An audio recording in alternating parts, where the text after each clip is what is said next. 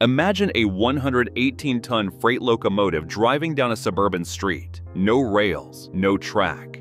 Just steel flanged wheels ripping through asphalt like a knife through cardboard, leaving deep grooves in the pavement. There is security posted at the cab, and his job is not to drive this thing. His job is to keep civilians away from the high-voltage cables trailing behind it, because anyone who touches those lines is not walking away from this.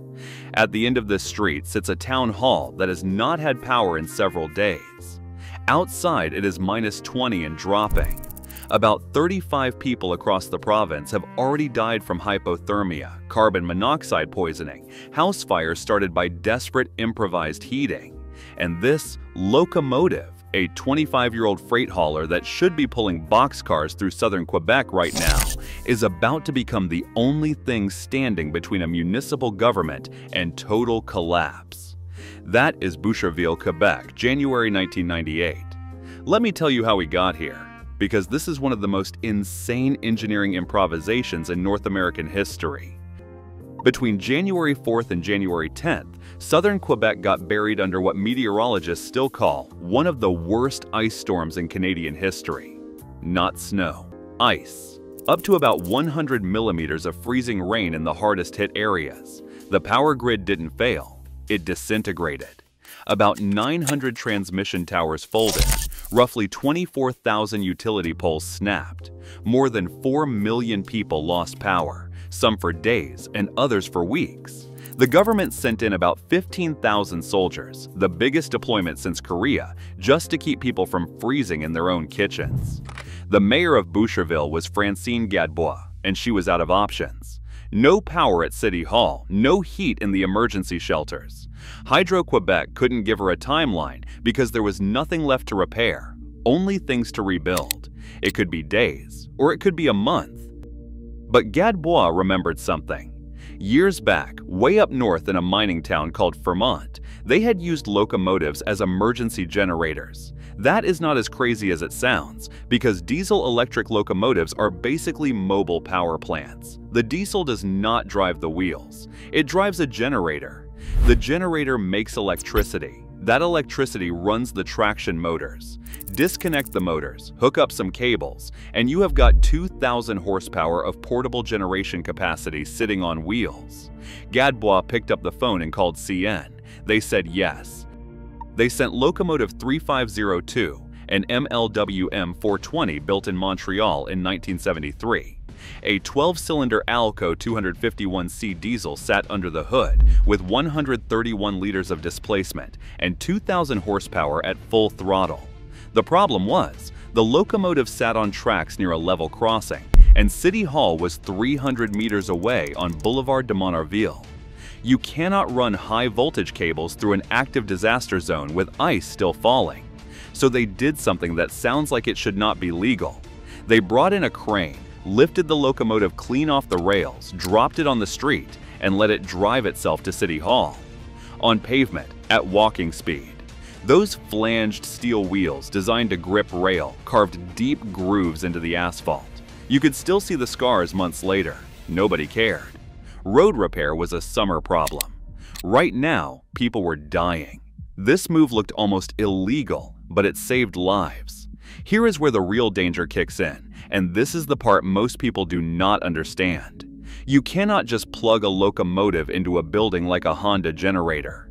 The frequency of the alternating current depends entirely on engine speed. The North American grid runs at 60 Hz exactly. Drop to 58 Hz and electric motors start overheating, transformers start humming wrong, and sensitive equipment begins failing. Push to 62 Hz and you overcycle everything, burning out windings, destroying the very equipment you are trying to save. The locomotive was held at a steady engine speed calibrated to produce 60 Hz power, which only produces about 375 kilowatts. That is a fraction of what the engine can do, but it was enough. Canadian National had engineers monitoring that throttle 24 hours a day, watching the frequency like their lives depended on it, because if someone bumped it, everything connected to that locomotive would be smoking wreckage within minutes. And there was another risk that nobody talks about, one that could have turned this rescue into a mass casualty event. If someone screwed up the isolation between the locomotive and the grid, that locomotive could have backfed electricity into the transmission lines. Lines that Hydro-Quebec workers assumed were dead. Linemen out there in the ice, climbing poles, splicing cables, working on what they had every reason to believe were safe de-energized wires, would have been electrocuted by power coming from a freight train parked 3 blocks away. That is why the electrical connection was guarded. CN sent a second locomotive too, number 3508, same model. This one was supposed to power a high school that had been converted into an emergency shelter. People drove in from Sherbrooke, 160 kilometers away, just to photograph these things sitting in residential neighborhoods. But the school was on the other side of a municipal overpass, and someone did the math. 118 tons on a bridge built for cars. The bridge would buckle, so 3508 sat on the street as backup, never connected. Other towns had the same idea. CN 3555 went to Coteau-du-Lac and powered buildings from trackside. CP Rail sent SD40 number 5417 to Lacolle, an old Kansas City Southern unit still in white paint. They had to chisel that locomotive out of a block of ice at the St. Luke shop before they could move it.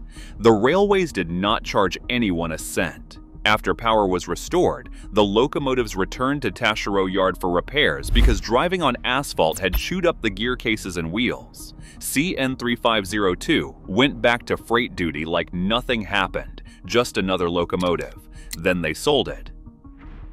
Ottawa Valley Railway in 1998, Southern Ontario in 1999, Hudson Bay Railway in 2003. And in 2007, CN 3502 got scrapped. The locomotive that drove down a suburban street and kept a frozen city alive became scrap metal in Manitoba. No museum, no memorial. There is a small bronze plaque in Boucherville, but most people walk past without looking. February 2021. Texas winter storm Uri. The grid collapsed. Millions were without power, some for days on end. Hundreds died, depending on which official count you look at. Texas had thousands of diesel-electric locomotives sitting on rails owned by Union Pacific and by BNSF, spread across the entire state. Same technology, same capability, same physics. No large-scale locomotive power deployment was attempted. Politicians spent their time on cable news arguing about wind turbines and frozen solar panels, while people froze in their beds, in their cars, in grocery store parking lots. Canada had one mayor with a phone. Texas had an entire government, and no one picked it up. The Alco 251 engine is still in production today, built by Fairbanks Morse.